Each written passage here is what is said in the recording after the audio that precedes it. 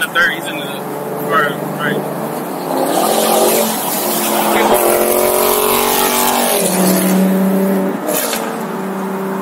Yo, he's about to crash, yo.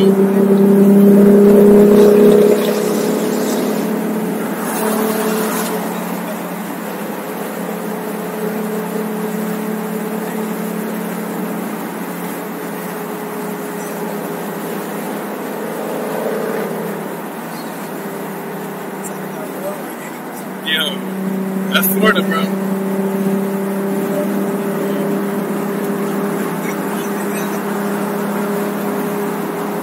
I don't know why he didn't come back.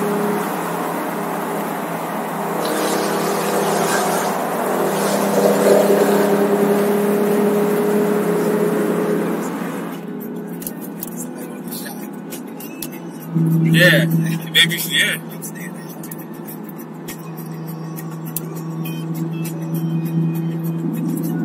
Hope you don't come in.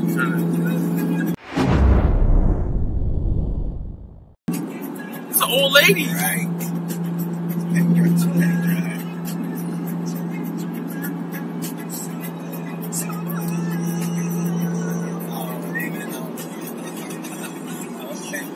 If he gonna crash that thing one day. Right, man. They don't treat it like he's trying to take care of it. Or how it's still recording.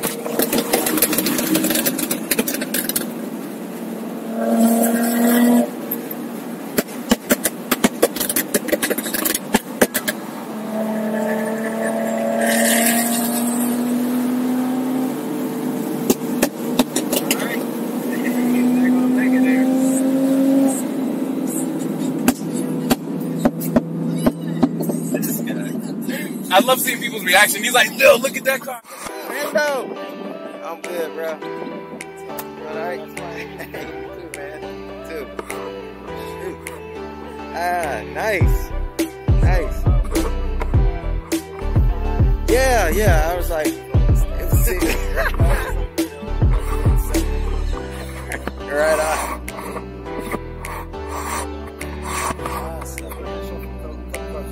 Yeah, no worries.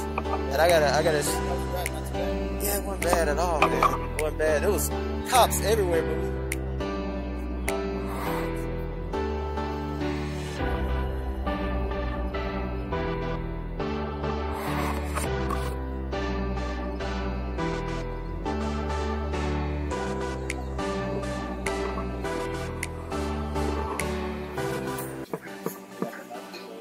this is titanium? Yeah, it's on titanium.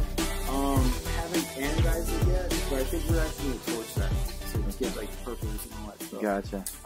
That's the same 3-in-1 reservoir that Salt be getting on his car. Okay.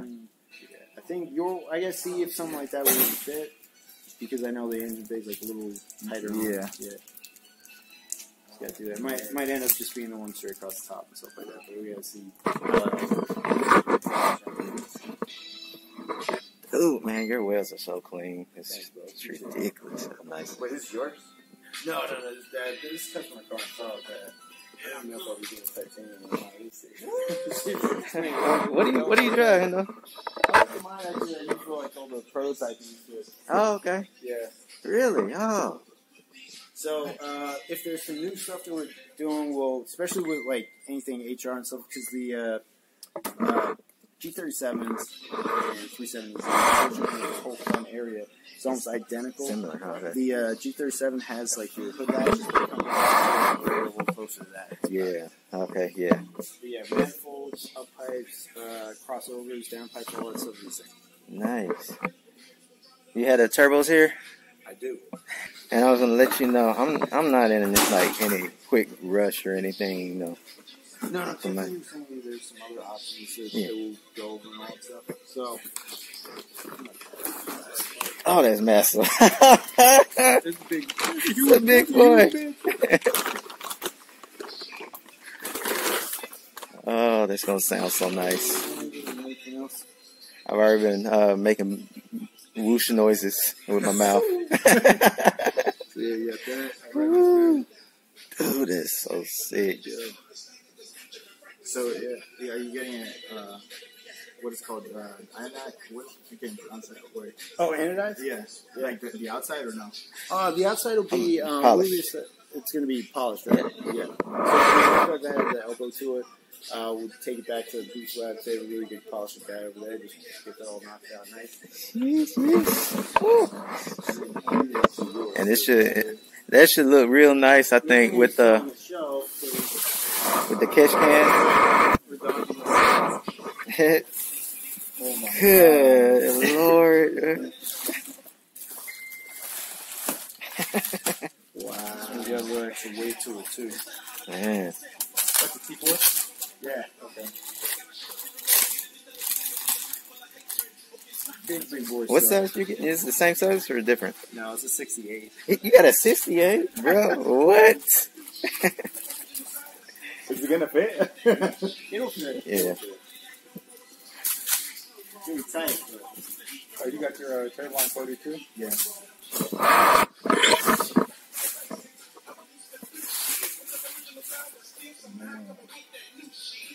Put them side by side.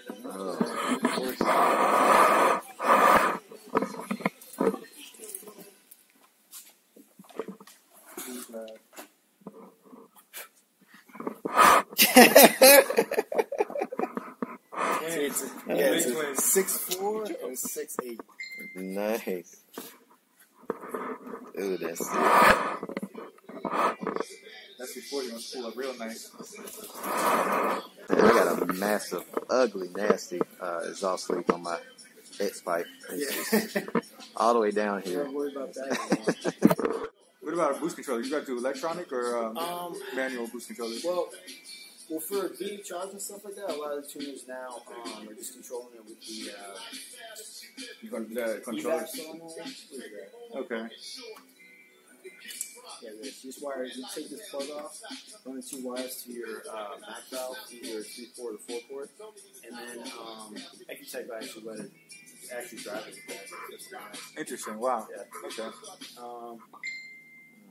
Other good options are like the AEM has a nice one, TurboSmart has a nice one. There's also the Grady ProFact that has that map option to where you can actually program it, just how it comes in with duty cycle and all that stuff. Same as you tune, I guess, injected duty cycle or something like that. So you guys do boost by gear? Certain boost controls will let you do that, and then now, hey Mike, doesn't EcuTech do boost by gear now?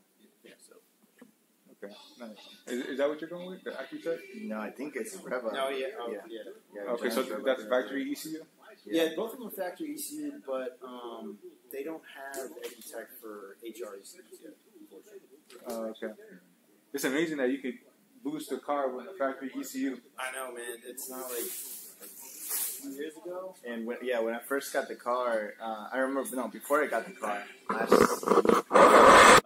year, I didn't want to.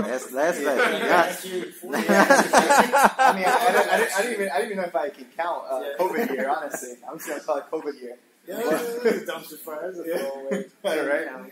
But I saw that a lot of people were complaining on the forums that the HR was keeping their Who's man? like after a year. Who this? Who this? Holla at me. This is looking nice, bro. It's looking nice. Oh no, but it's still gonna be pushed. It's still gonna be doing some work. But that was like at the beginning. Like those sort of Gonna like be doing posts some from like work, bro. 2012, 2000. Okay. Yeah, and then so people were like, but then I didn't see nothing else after I that. think there are all kinds of crazy stories like that. Like back in 2009, 10, 11, 12, and even a little bit after that here and there.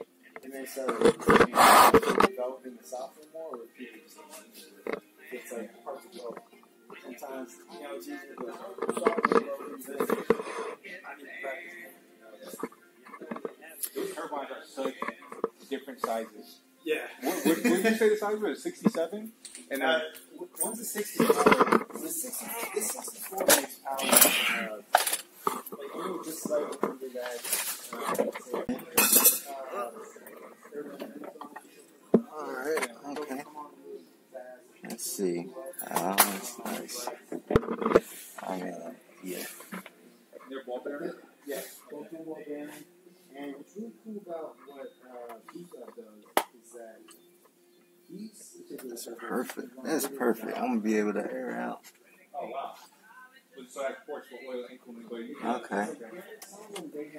Okay. Yeah.